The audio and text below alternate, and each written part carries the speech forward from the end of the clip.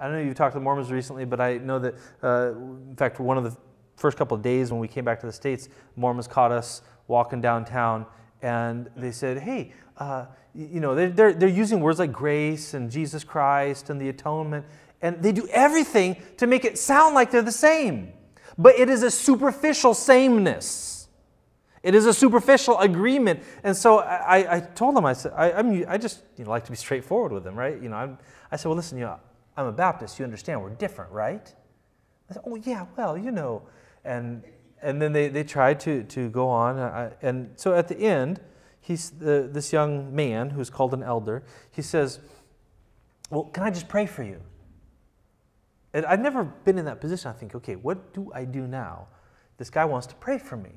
And I start thinking, well, who's he praying to? And so I said, well, here's the thing. I said, you pray to a different God than I pray to. And he was shocked.